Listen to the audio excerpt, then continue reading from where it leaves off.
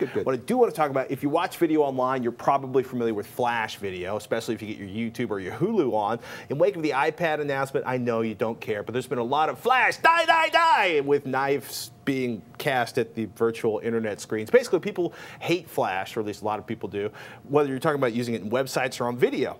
This brings us to a couple things you probably want to check out. First up, YouTube's HTML5 demo. That's the things people are talking about as being the Flash replacement for Flash video. Think YouTube using H.264 video instead of Flash. It works on browsers that support the video tag in HTML5 and the H.264 codec, which means Google Chrome, Apple Safari, and Internet Explorer.